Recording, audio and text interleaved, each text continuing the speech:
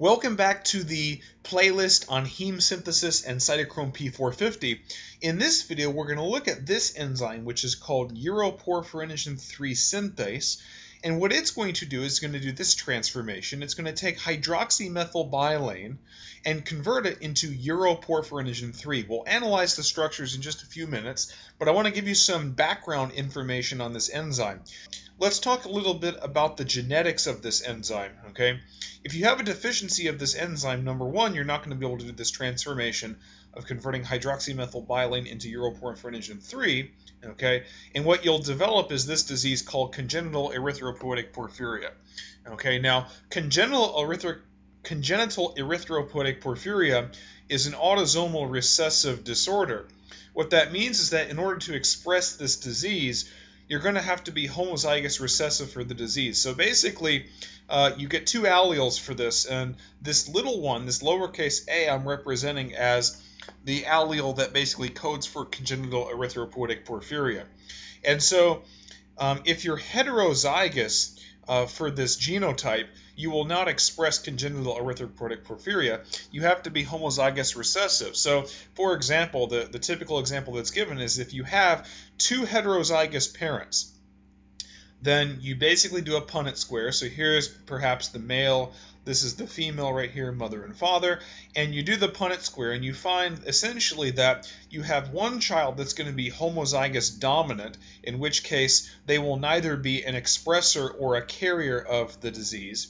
And then you'll theoretically have a 50% chance of having a child that's heterozygous for this disease.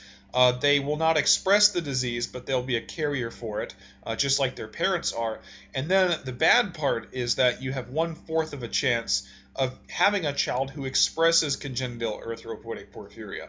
And that's what we denote with the two lowercase a's. You're homozygous recessive for the alleles that express congenital erythropoietic porphyria. Okay, and it's just like your typical porphyrias. You get things like nausea, constipation, vomiting, things like that. And then also you have lots of skin problems that develop, and you have trouble being out in the sunlight.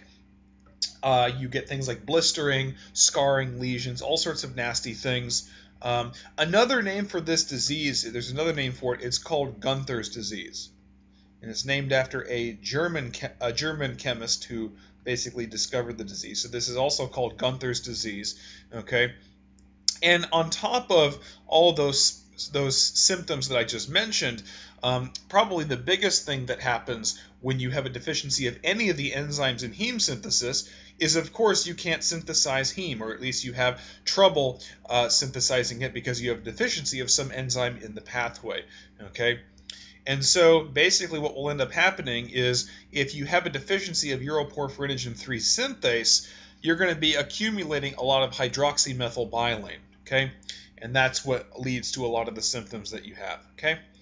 Now, doing some analysis structures on hydroxymethylbilane versus uroporphyrinogen 3, you should note several things, okay?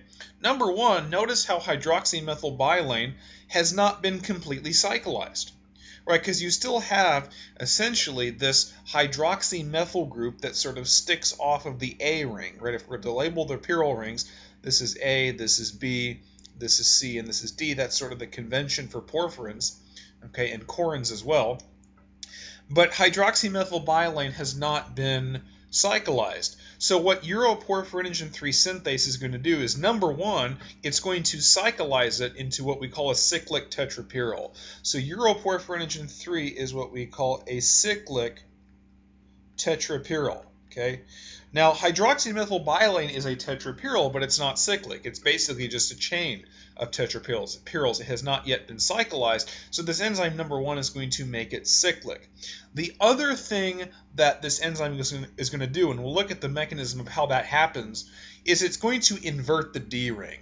Okay, so notice that in hydroxymethylbilane, if you look at it in this orientation, notice how the propionate group right here, the one that has 3 carbons, this propionate group is sort of right here, okay?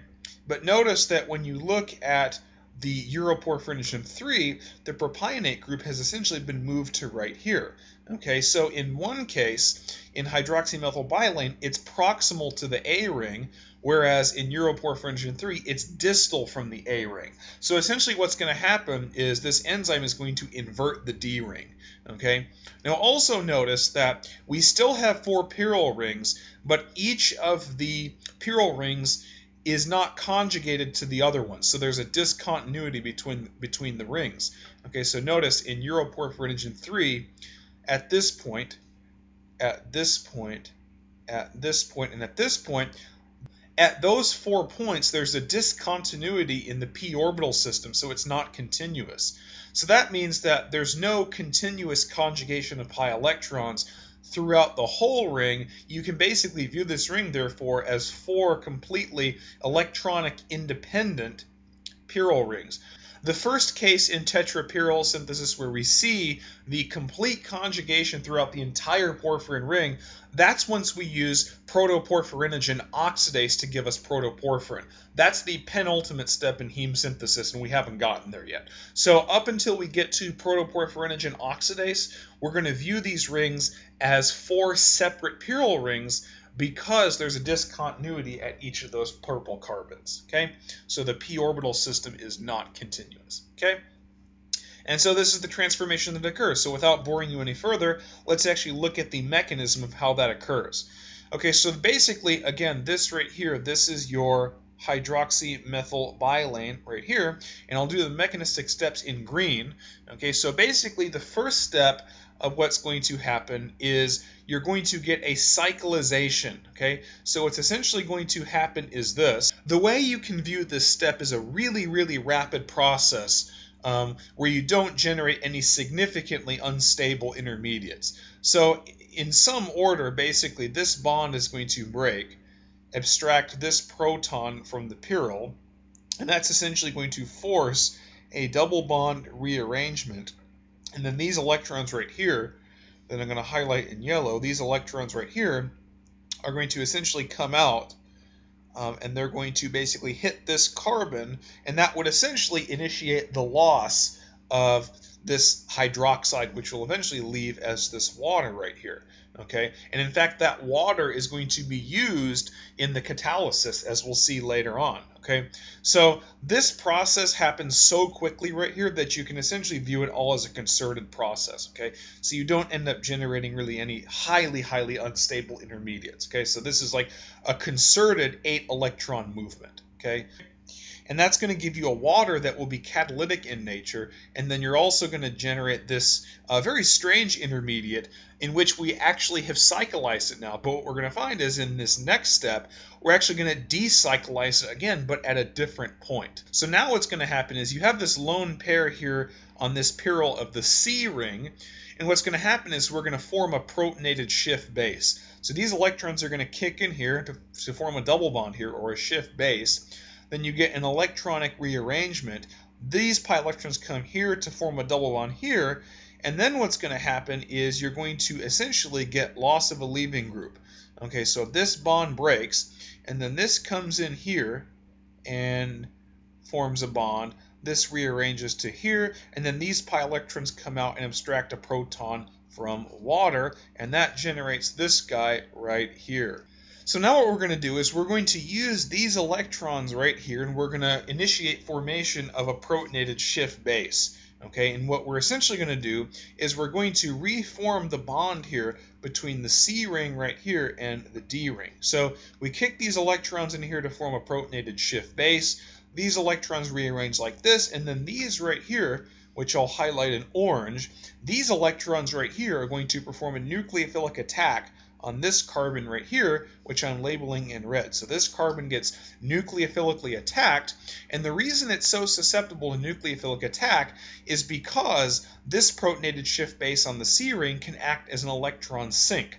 So these pi electrons come in here, these rearrange right here, and then these pi electrons right here that I'm highlighting in purple, these get abstracted by this nitrogen because they're able to act as an electron sink.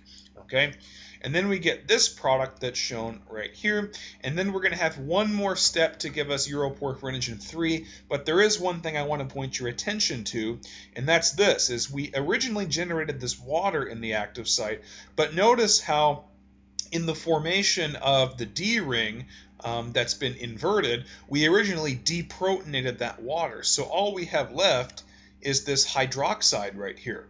Okay, so that hydroxide remained in the active site, and it's apparent right here in this mechanism. Okay, so what's going to happen is there's going to be a proton exchange with this tetrapyrrole right here. So hydroxide is going to come in here and deprotonate right here, and that's going to cause these electrons to form pi electrons right here, and we get an electronic rearrangement, and this protonated Schiff base once again is going to act as an electron sink, and that right there, that's going to give us this guy, and we would recognize this guy as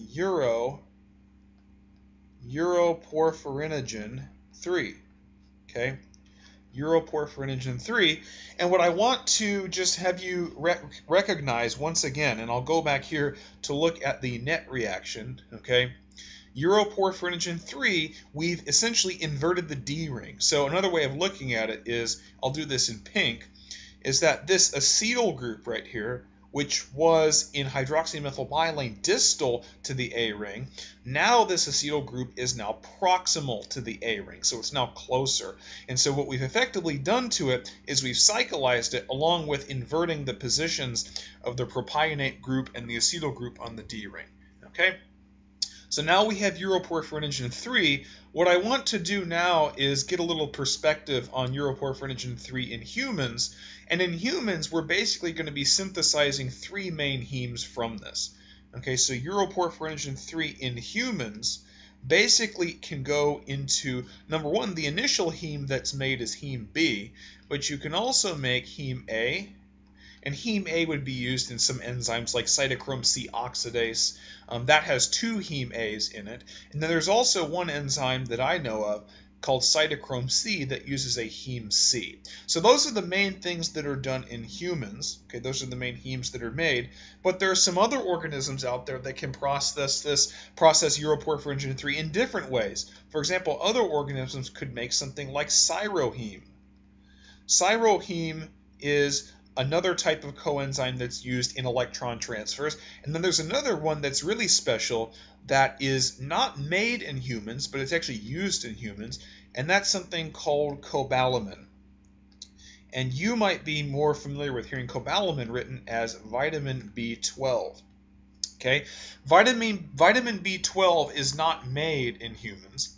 It's made in bacteria, but it's something that ultimately ends up in herbivores and things like that through their bacteria, and we of course eat the herbivores as meat, and then that's how we get most of our B12 is from animal products. So B12 is used in basically 2 reactions in humans. That's methylmalonyl-CoA mutase, and then it's also used in methionine synthase, also called homocysteine S-methyltransferase.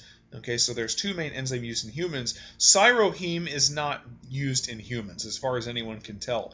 But heme B, heme A, heme C, and cobalamin are all used in humans.